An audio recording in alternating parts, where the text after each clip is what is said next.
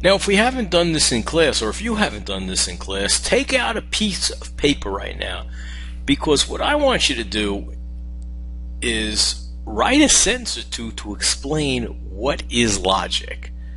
Now, logic is something, I'm sure it's a word you've all used. It's something that we hear all the time. You say, gee, that's logical. Yeah, that's logical. What exactly does that word mean? Why don't you stop the recording, write your answer, and then pick it up. Now, maybe you were racking your brains a little, couldn't quite define it. We're having some difficulty in defining it. And in English, words usually have several meanings. However, with regard to the subject that we're studying, logic has a very precise meaning.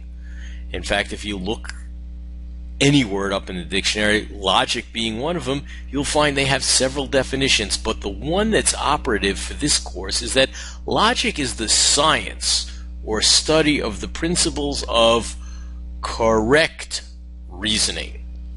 And now there are certain things to note about its correct reasoning. It's not just reasoning. That is, logic is a branch of philosophy. It is a study within philosophy.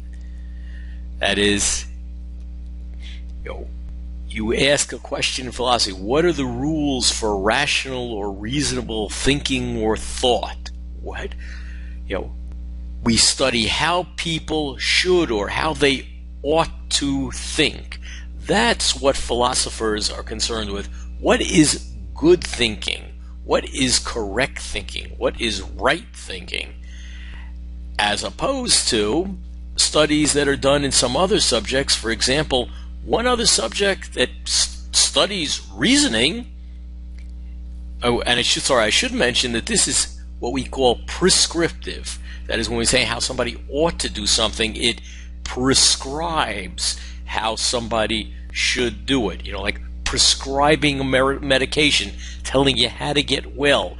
So in philosophy, the study of logic, the study of reasoning is prescriptive. It tells you how you should reason, what good reasoning is.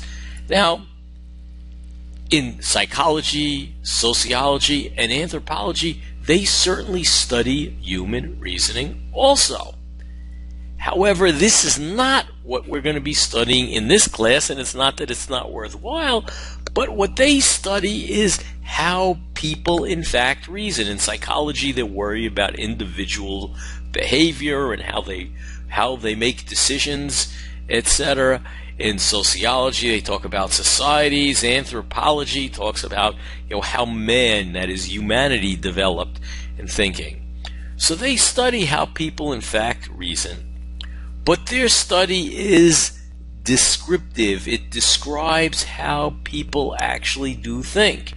And we all know that there are some people who do some thinking, but the thinking gets them into a very bad predicament. They make bad deals. They end up doing the wrong thing. They end up acting against their own interest.